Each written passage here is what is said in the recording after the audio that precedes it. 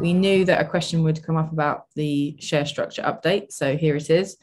Could you provide an update on what the status of the share structure update is? As of July, it was seemingly close to completion. I know that this has been brought up several times in the past, but there have been multiple self-created timelines for the completion of the SS update that have not been met due to various reasons.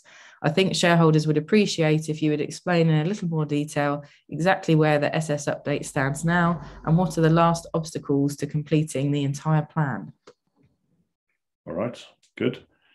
So we've got the SS reduced down to close to 1 billion shares. That's where it is right now.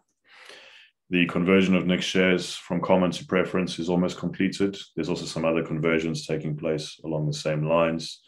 So many will have also seen that the court action is underway for the cancellation of the 40 million shares. We couldn't find that company anywhere, despite even having appointed a private investigator to do so.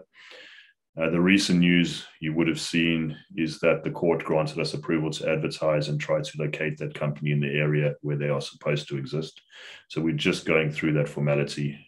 We know that those 40 million shares will be cancelled. The main point, I guess, is that they're not going to be converted and they're not going to be sold. So I'm not sure why people are so worried about them. They certainly don't need to be.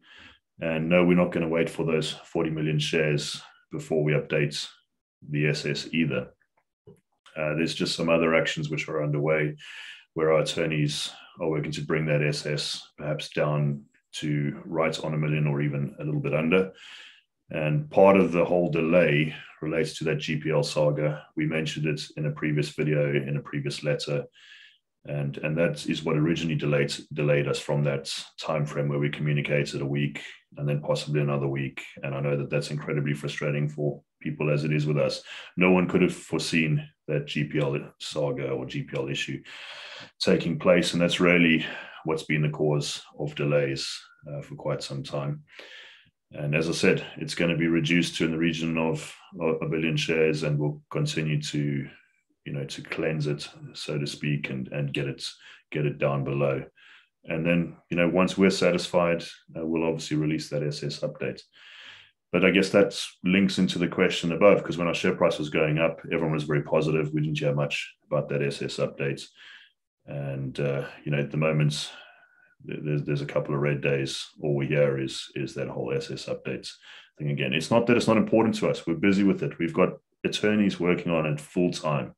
It is important, but it's nowhere near as important as the fundamentals of our business, the growth that we're delivering, and all the other results that we're achieving and will continue to achieve. There's a lot of people that will regret having sold their shares back when it was down at 3 or 4 cents, right? The same will happen. And this process will continue to repeat itself because there will always be people with that short-term mentality. There will always be those retail investors that want really short-term gains. And those short-term gains will never be anywhere near what those long-term gains will be. It's just the way our business is headed. If the share price, as I always say, has got anything to do with the real value of our company in terms of what we're actually delivering, then it will continue to go up and go up and go up. Okay, I hope that gives some clarity on that question. I love when we get a direct question. Is it likely ILUS closes on the Florida acquisition and the astronomical European acquisition before the end of Q4?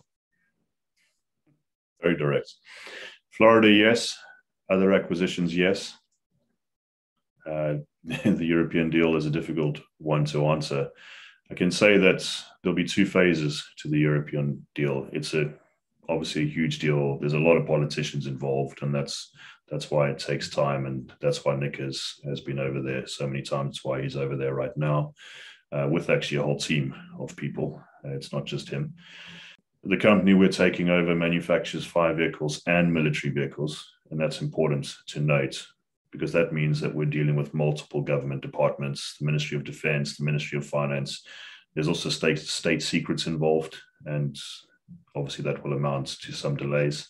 Not delays, but just the whole process takes time. There's just so many working parts involved in the deal. There's over 1,500 staff on the current payroll.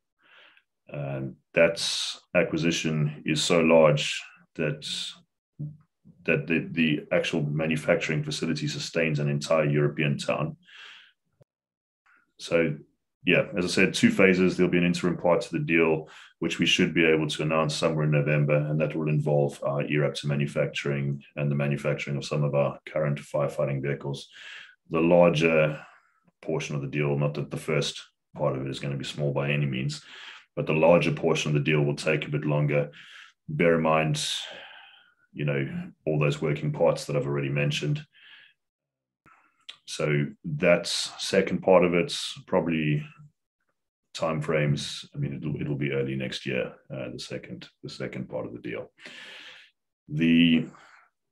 Just also to mention, this acquisition is not the 9-figure revenue acquisition that we've mentioned previously. So that's important. It's also not linked to Milk Holdings or anything like that, because there's been some speculation about that. That's a separate deal that's going on, and it's why one of the reasons why we talk about we're working on multiple large deals. The EU deal is just one, and I think that's pretty much all I can say on that one. Thank you. I think it helps to understand the 2 phases, just to give people extra information as to why that's not completed yet.